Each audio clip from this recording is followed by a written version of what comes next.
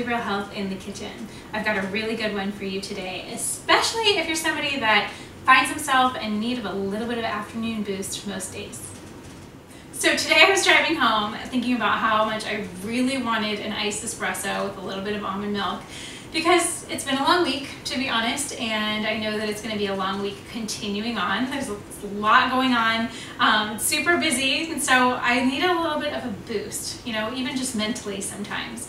So I know though, every time I do get coffee, it always seems to crash in the afternoon.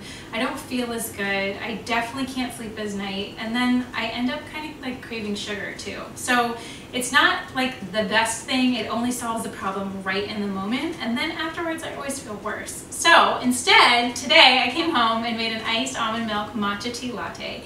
It's super easy to do, and it may be something that's helpful for you too on those days when you know you need a little bit of a boost and you want to keep that energy going all day and then all week long.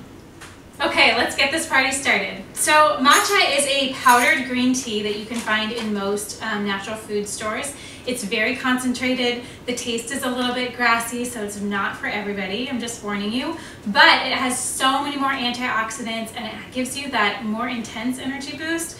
It's more similar to coffee than it is to tea. So kind of a fun thing to try. So I'm just going to do 1 teaspoon of the matcha powder, measured out in here. And then I'm going to pour it into, I have half a cup of like warm water. Don't make fun of me, I don't have a tea kettle. So see, anybody can do this.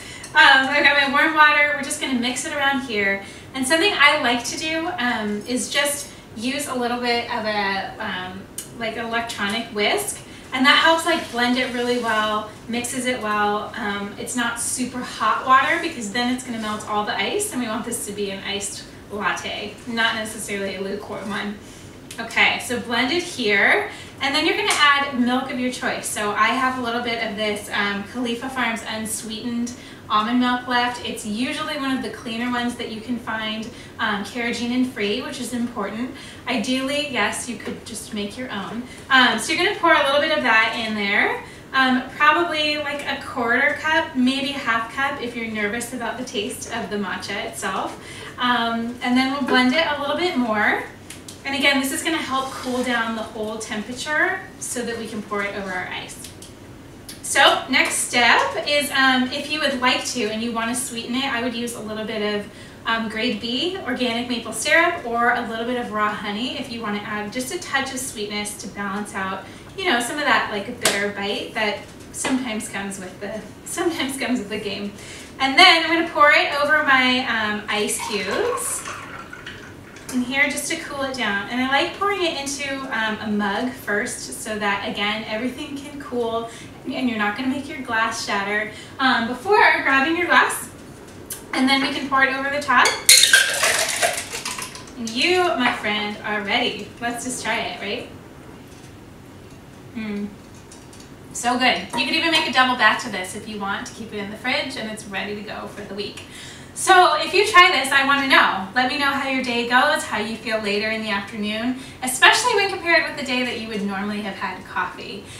Leave a comment in the comments below, or let me know over at simplyrealhealth.com. You can pop on over to the blog, and make sure you're signed up for email updates as you go forward. If you like this video and want to see more, make sure you subscribe to this channel and sign up for those weekly updates. Share this video with a friend if it was helpful for you. Thanks so much for tuning in, and I'll see you guys next time.